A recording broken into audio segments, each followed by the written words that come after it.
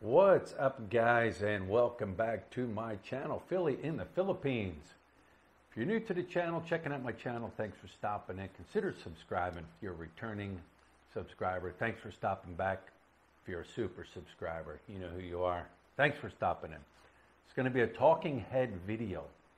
As you can see, back home, back here in Angeles City, we came back yesterday, Monday. You guys know we went down there.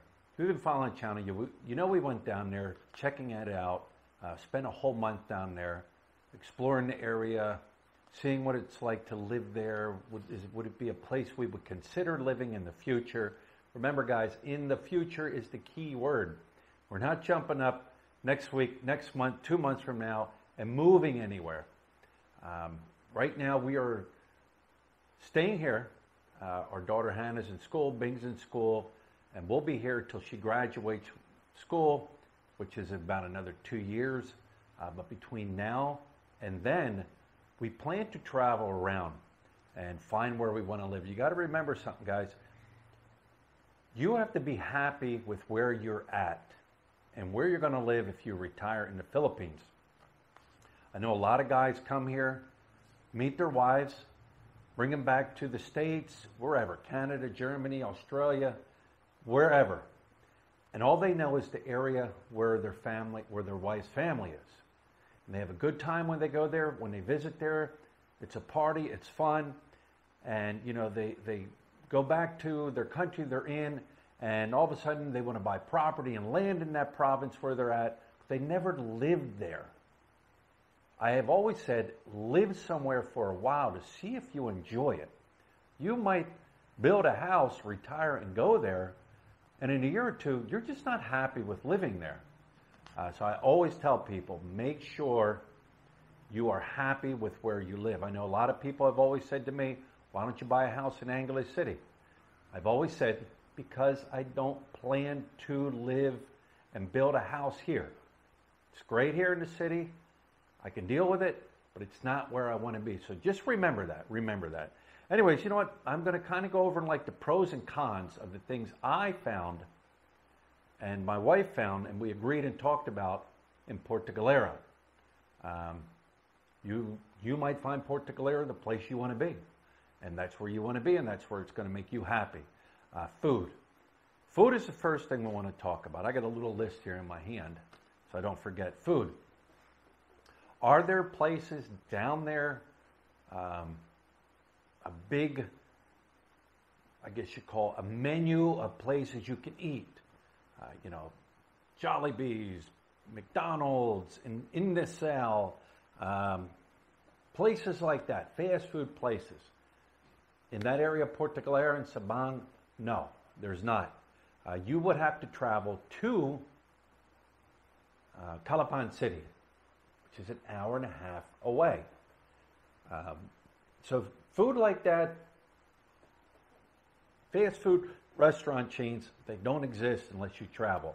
Can you find American food down there, Italian food down there? You can at certain places.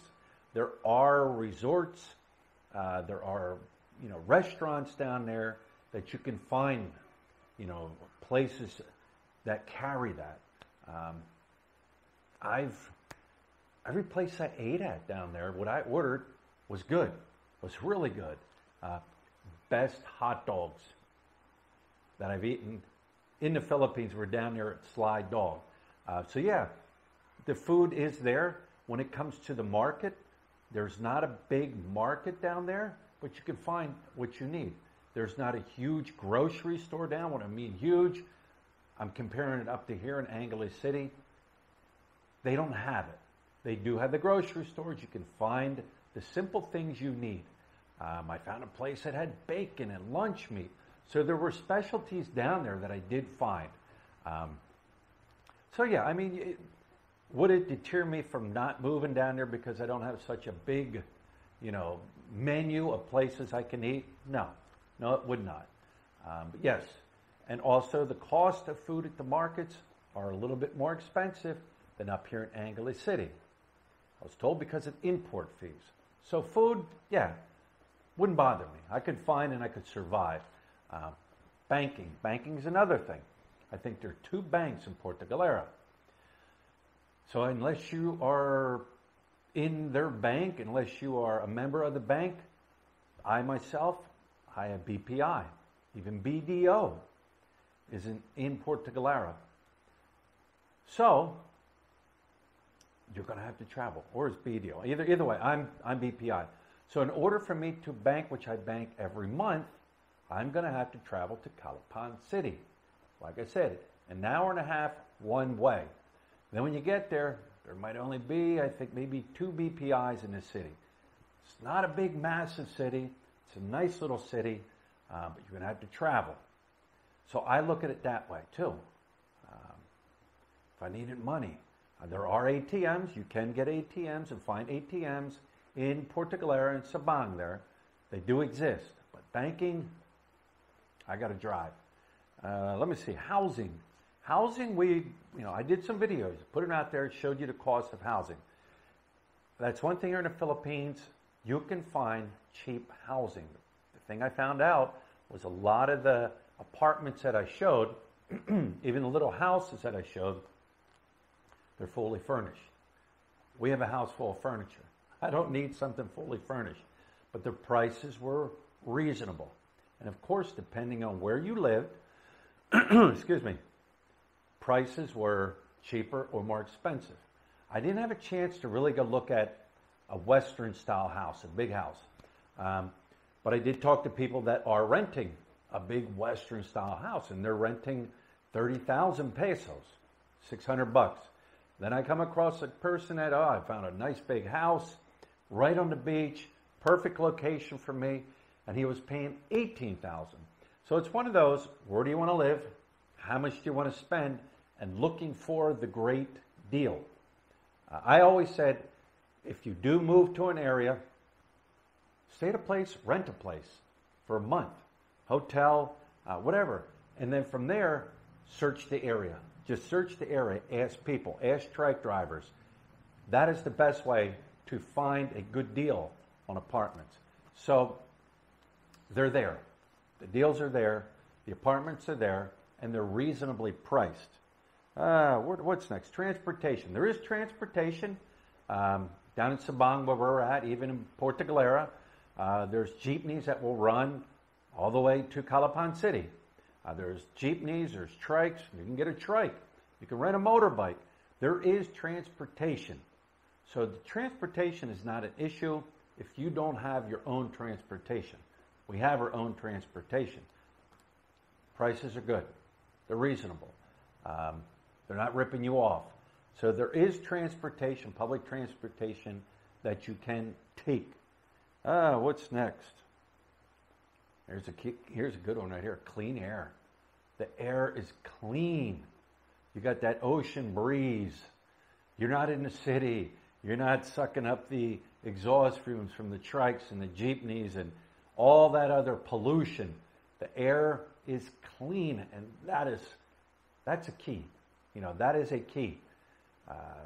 Breathing that fresh air compared to breathing polluted air, right? What's next? Expats. I wouldn't say there's like tons and tons of expats like in your bigger cities like here, but I talk to a lot of expats down there. Our dive group is all expats.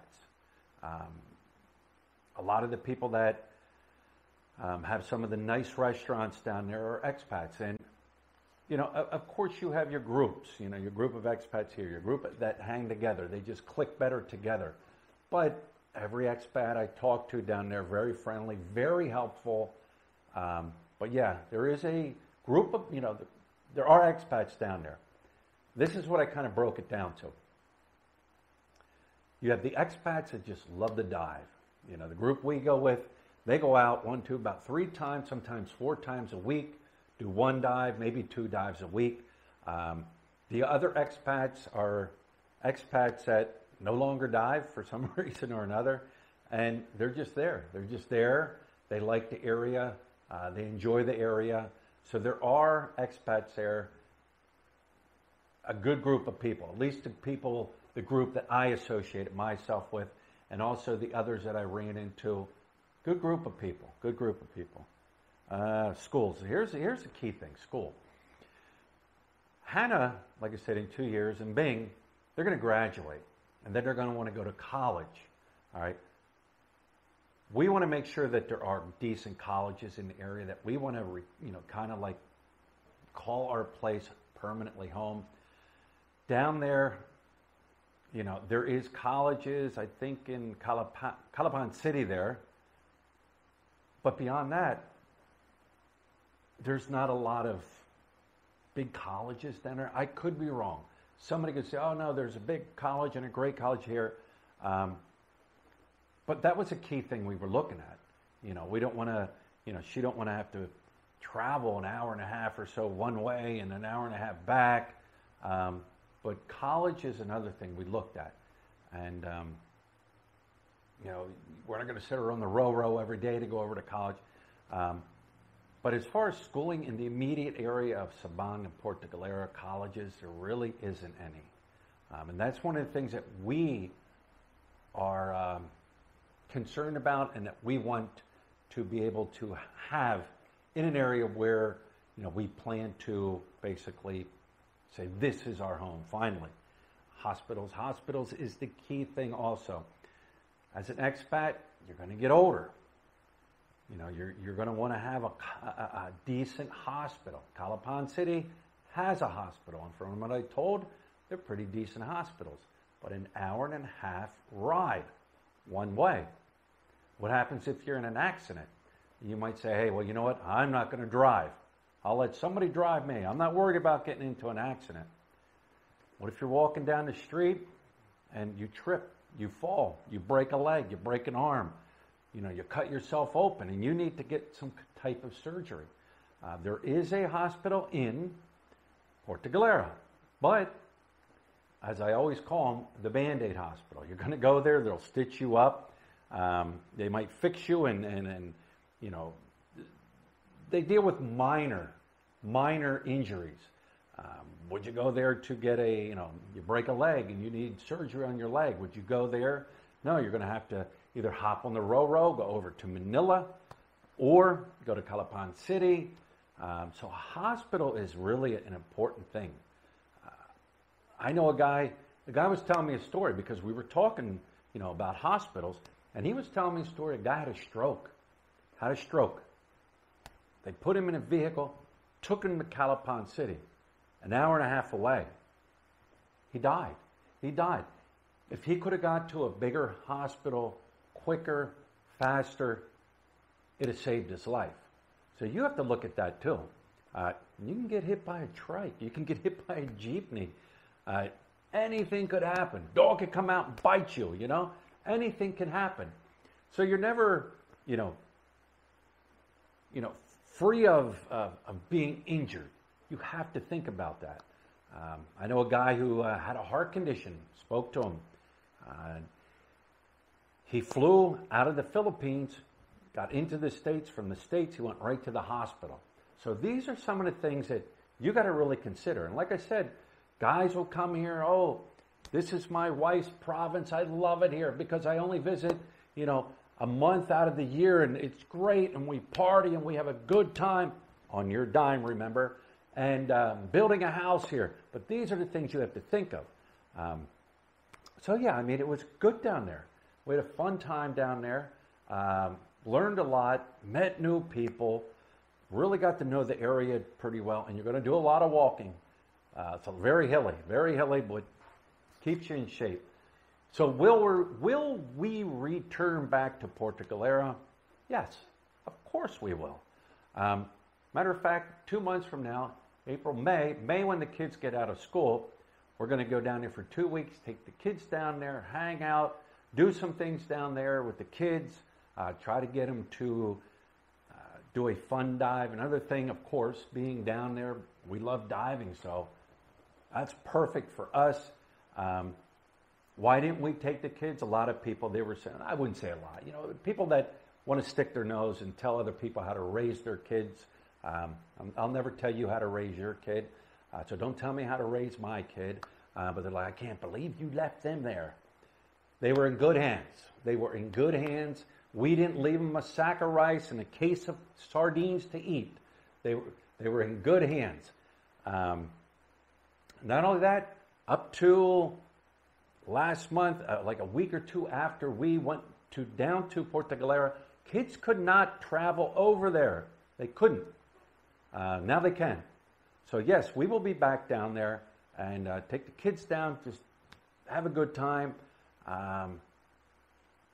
Will we continue to go back down there again? Of course. It's 5.5 hours from our door down to Batangas on the Roro, 5 to 5.5 hours till we're sitting in our hotel room.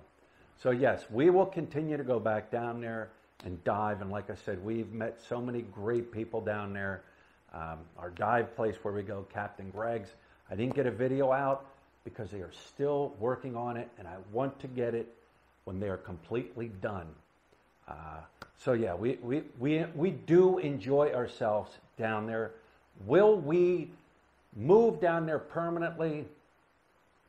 I would, if I were to guess, I would probably say no, because there's certain things that we want that's not available down there. So anyways, guys, like I said, a talking head video, wrapping this one up. Thank you so much for all you guys that watch the videos from us being down there, from our walks, from our exploring around, checking out food, checking out accommodations, and checking out the entertainment district, which, you know, people love. Always gets the great views. Don't know why. But thank you so much for just watching, the super fan, as I call them, for watching every single video. We love going down there. I love filming underwater. It's our passion. It's what we love to do now.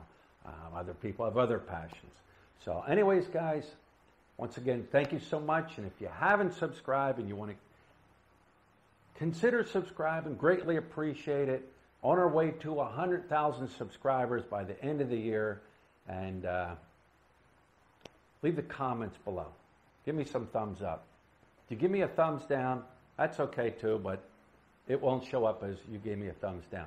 So anyways, guys, we'll talk to you later.